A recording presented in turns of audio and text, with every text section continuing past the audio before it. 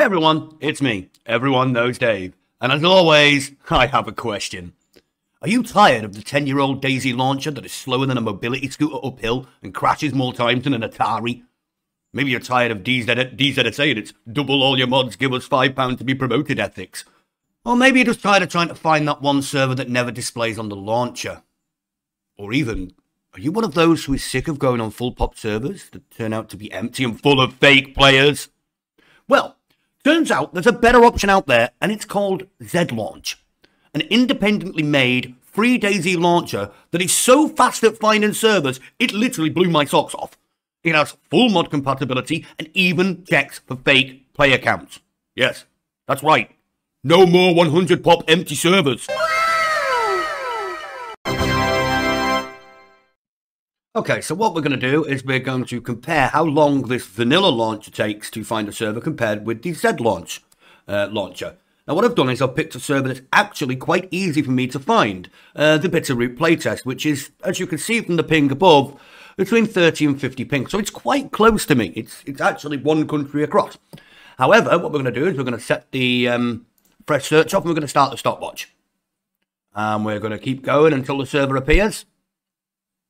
It's 5 seconds. That's 10 seconds. That's 15 seconds. It's a point when you're starting to get bored of waiting. We're into 20 seconds. And there it is, finally. So it took 21 seconds for the actual vanilla launcher to find it. Now, the question, how long does Zlauncher take to find it? Let's boot the Zlaunch. Once it's booted, let's go immediately search as quickly as we can, and it's found it. It's so fast you can't even press the stopwatch. This is so quick at finding places, it is absolutely ridiculous. Let's go for Karma. There is Karma. There's Karma immediately. It is phenomenally fast.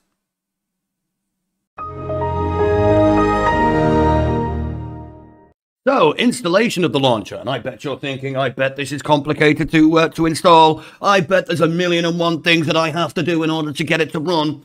Well, you're wrong. Completely wrong. In fact, what you do is you go to the link in the description. Yay, a link in the description. This time you go for the one that says launcher, which will take you to their very own Discord. In their Discord, you go to the tab on the left that says updates, and you download the latest update. Yes.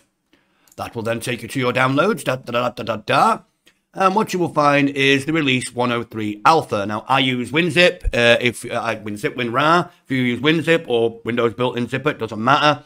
Unzip it, and once you've unzipped it, go into the folder. You will find 2 files. Copy these files anywhere you bloody like, other than the game files themselves. I personally copied it to desktop, because what's easier to find than desktop? Paste it on your desktop or paste it wherever. Double click it and boom, done. Now, sometimes we have noticed that Windows Defender sometimes flags this up as possibly having a Trojan in it or a virus. It's a complete false call. I've scanned this with multiple different virus scanners, including ones I trust with all my developments, and every single one comes back clean. As we all know, Windows Defender is a bit poo. It's not very good. I have been Everyone Knows Dave. You're finding servers an awful lot quicker. You're not playing on servers with fake players. So please, please, please press the subscribe button and like before you leave. Do it now, do it now, do it now, do it now, do it now.